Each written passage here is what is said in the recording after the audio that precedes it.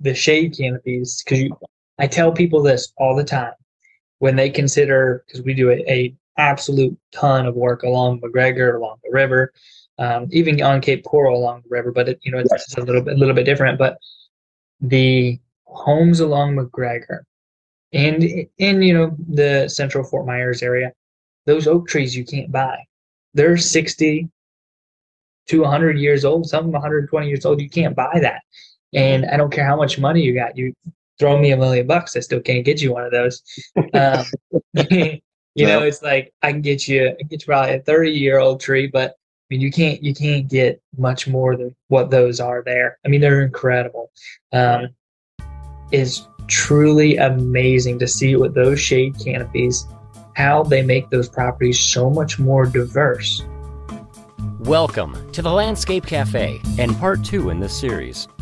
Brought to you with support from Fort Myers Garden Service, maintaining and protecting business and residential landscapes. Visit fortmyersgardenservice.com or call 239-990-7494. I mean, it can be nice, but you don't have to spend a fortune to do a really nice landscaping, especially if you're able to get your hands dirty. I mean, as long as you have a sanctuary where you can go to and disconnect from all the craziness, I think that is an essential part of every home, whether it's a big home or small home. There's so much peace. I don't care who you are, whether you like the outdoors or not. If you don't like the outdoors so much, you can do a little patio back there and do beautiful landscaping around it, so it still looks nice. You don't have to ever tend it. You can hire us to do it. We'll take care of it for you. But I think that is so essential to every single house to be able to have that and enjoy that. I agree. And, a lot of people are into it down here. Like I remember when Don and I first got into bike riding, just within like a 5-mile radius of our house, we would just come across the most incredible gardens. I'd always have my phone with me and I literally would just take snapshots and I would just get inspired. Yeah. I don't want the exact same garden, but I'm like, oh my God, I really like the way they did this, or I love the way they use these plants, or I love the way they use this sculpture and they did like a little bit of a thing here or whatever. And over time, I was able to kind of bring some of those thoughts and ideas to my own garden in my own way and translate it in. And that's been so much fun, is that it's always changing, and I'm always being inspired. Like, and the problem is I love buying plants too, so I got to watch it all the time. But, I know, right? Oh my God, man, I could just do it all day long. I mean, I just love plants.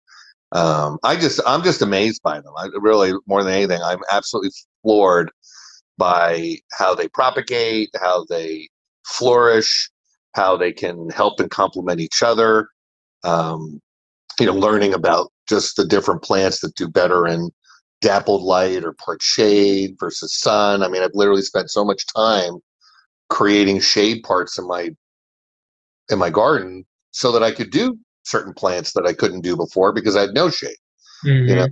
It's given me an opportunity to learn a lot. I go on YouTube, I read articles, I've talked to you and gotten great tips from you. I mean, there's so many resources down here. There's no reason you can't have an outdoor environment space that you absolutely love, whether you do it yourself or you hire somebody to do it. There's such value in it. I literally went the other day, I went back and looked at pictures of my backyard before I did anything. And I'm like, wow. I'm like, so different from what it was. I mean, it was just it was literally a rectangle backyard with 2 scrub oaks in it. It was just plain Jane. And now I've got coconut palm, I've got a mango tree growing, I've got cherry trees, I've got lime trees, I've got all kinds of, beautiful plants growing around. And, it wasn't a long time. I mean, I've done this over the past probably 4 to 5 years. Mm-hmm. Yeah. So anybody can do it. I mean, you really can. You just have to have a love for it, I think, or develop a love for it. Absolutely. I want to go back to something you said is as an artist, being inspired and inspiration. That is huge and an essential part to being a creator. One of my favorite places to go is Naples Botanical Garden. I'll be there next Friday for their light show. Oh.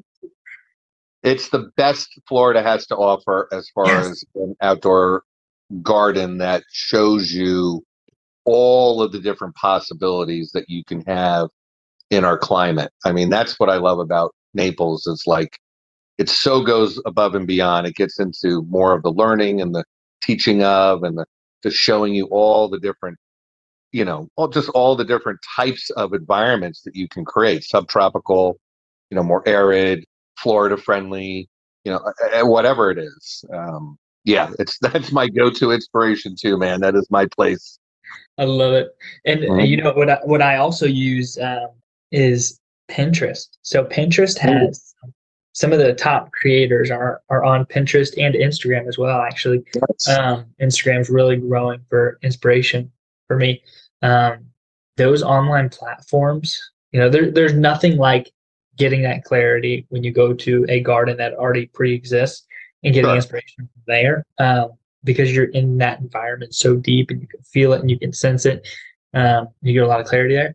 But as far as like social media, Pinterest and Instagram, for Katie is our main designer. She's our senior Yeah. designer, and as well as Lindsay and some of our other designers that are learning from her. She's always talking to, hey, check out Pinterest, check out Instagram, um, check even other companies too. Like what are they doing? Um, Gosh, there's so much content that is basically just easy and free to grab on there Mhm. online that it has made designing very cool because you have that just at your fingertips. You don't have to get up and drive. Absolutely. Yep. And that has been so much fun as a designer myself as well. Mhm. Um, Having those tools and those outlets at my fingertips has dramatically changed the game because when we first started doing designs, there was a design community there, but there's only so much you can do with typing on forums and how Yes. limited our other platforms were. Um, they in the last couple of years, the industry as a whole has really churned up the notch. It is unbelievable because right now people are they're still exploring. Like the longer we have access to all these tools and can talk to people more often, Yeah. the crazier the ideas get, the more intricate the designs are going. It is so cool to look after what's happening in the industry right now. And I mean, there's designers galore right now. There's really strong community that has been very fun to be a part of. So Oh, I I get bet. inspired a ton by other professionals and other people on their platforms. Well, I think that's great. Number one, too, is that you're open to being inspired by others, and this isn't just specifically the landscape industry, but I know it's for business owners. So in general, when you get into a mindset of like you're just about the competition and beating the competition, you don't open yourself up to what's possible. When you're open to getting inspired by other, businesses, like I do it all the time. It's funny because it's an interesting challenge. Like for my wife, who's part Mm-hmm. of my business, she gets intimidated by competition. She's like, "Oh, you're doing it better," and like blah blah blah blah blah blah. And I'm always like, "Huh? How can I take what they just did and kick that up a notch?" Like Yeah, I love to be pushed and challenged. It's what challenges me sometimes when I go and see somebody else's garden. I'm like, try to see how they did it, try to figure it out. How can I make it better in my own garden? Um, that's yeah. I mean that is when that's when you become um, a real go-to expert in hmm anything you're doing. Is when you can be open to that kind of inspiration and contribution. Really, I mean, it's all contribution. I mean, it's the fact that they're sharing it is fantastic. You yeah, know, absolutely, absolutely. Do yeah. you do you feel like the landscaping in Cape Coral is? Have you talked to anybody that lives in Fort Myers? Is there any difference in landscaping in Cape Coral versus Fort Myers? It's interesting. A lot of the landscaping I see in Cape Coral, I'm just gonna say, seems kind of a little bit more standard. It's kind of like, oh, these are what the builders put in, like for a lot of initial landscapes until you get into like the sort of the back neighborhoods, I'll say, sort of the older homes, Hmm where I see people doing stuff that's a little bit crazier. Hmm. But some of the best landscaping I've seen, honestly, has been a lot of those properties along McGregor and Fort Myers, simply because they just have the aged trees and stuff where they're able to do things that Cape Coral is not tree heavy. You know what I mean? It's a newer community in general, Right. so it doesn't have the same kind of age to it.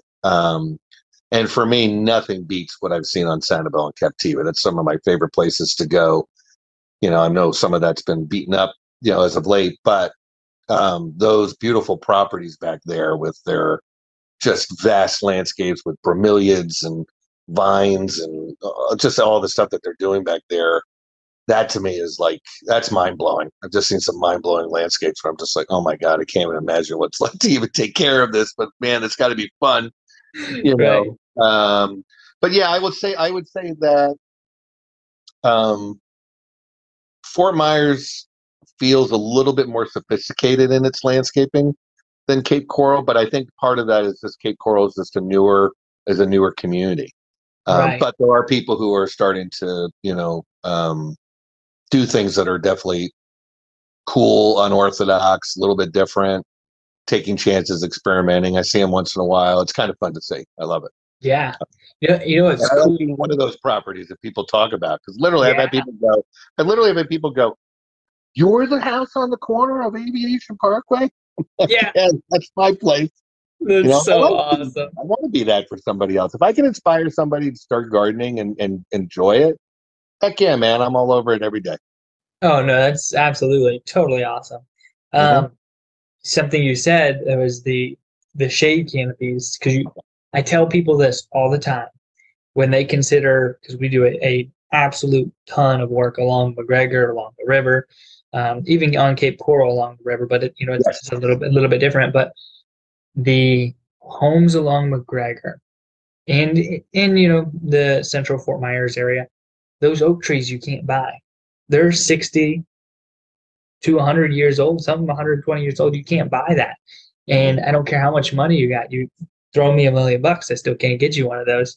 Um, No. it's like I can get you probably a 30-year-old tree, but I mean you can't get much more than what those are there. I mean they're incredible.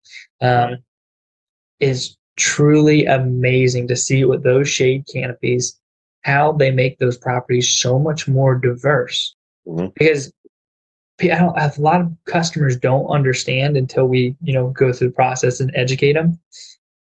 You can't have what the guy across the canal has because his yard is all open and I know it looks gorgeous, but he doesn't have any trees on his side because he took them all out or whatever Yeah. the reason is. And there's so much education and it's totally a different world, even a few houses away from each other on what gardens can take this and can take that. And Mm-hmm. that's something that I found that is very interesting. And another difference I think is very notable versus Cape Coral and Fort Myers. A lot of that old Fort Myers area right there along McGregor, most of that soil is pretty black. It's pretty good. It's Mm-hmm. good raw soil. Um, if I'm not mistaken, almost all that used to be orange groves where they had their farms and their fields Yeah, I and believe it was. Yep, absolutely. yeah, and actually it's funny. My mom lives right there in that neighborhood, and in the backyard they had a big artesian well, um, and that was for the orange groves. But that's just fun, cool little piece of history. Yeah. But yeah, so all that area, that soil right there, most of the time is really good, rich stuff.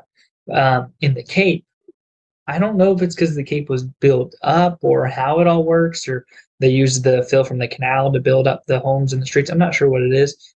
Um, but all of this soil in Cape Coral is very rocky and um, very fill dirt. It's mostly fill dirt rather than composted soil. It And is. so Yeah. It and is. so what we talk to our homeowners about and educate them in the process is we need to bring in compost to amend your soil. Mm-hmm. It's good to have soil that's going to dry out and move somewhat quickly. Like that's good. We need a little bit of that because you don't want total muck. You don't want 100% muck and where the water never drains because then you're going to root rot. The plant's Right. going to die quick. So what we do is take out that fill dirt unless there's way too much in the bed and it's overflowing. We bring in compost, amend it with that soil. So that way you have a little bit of that good, mucky, wet stuff that retains water. And you also got some of that stuff that drains water quickly. So mend those together, and it makes a beautiful soil profile. Then add a little fertilizer in it, and everybody's happy. No, true. I think you're spot on, because basically, Cape Coral was created as a canal community. So in order to do that, they had to, drain out that stuff and put in fill dirt and literally build the city. But it does make it more complicated to grow certain things, because most things don't thrive in that. Some do okay, but like you said, yeah, it definitely makes a difference to amend the soil. And there's a lot of places where I've had to, play with the soil in order to get something to grow. Because literally I can have the same plant 5 feet away from each other and they will grow completely different because of the soil, Right. And you don't think about it, you're like, oh, it's my yard, it should be the same, but it's not the same all around. Right. It's not at all. It's something that's so funny is the plant, it's called a Texas sage. Oh my gosh. It's one of my favorite plants ever. I have one. They're beautiful. Yeah. I put 5 of them as my level 3, my top tier level closest to the house, because it's going to be the highest. I'm going to keep it maybe 3.5 feet or so, maybe 4 feet. And it's beautiful. It's gorgeous. And my sister-in-law was here building our landscape. She was helping us put it in on the weekend when we were doing it. And I said, all right, we're going to lay this compost all the way through the bed. We did this. We're going to put them in here, put these here, put these here. And we started digging in the Texas sage together. I was like, oh, crap. Wait, all of these plants love this mucky composted soil that we brought in, except this back hedge right here.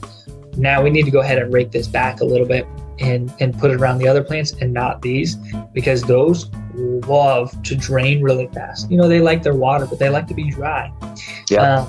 And so, my gosh, in one landscape bed, even though the landscape bed is probably only like 10 by 20 or something, and there's different environments. There's different micro niches of environments that need to be for different plants, and it's so important. And most people don't understand that, but it's extremely, extremely important to have the right soil where your plants go.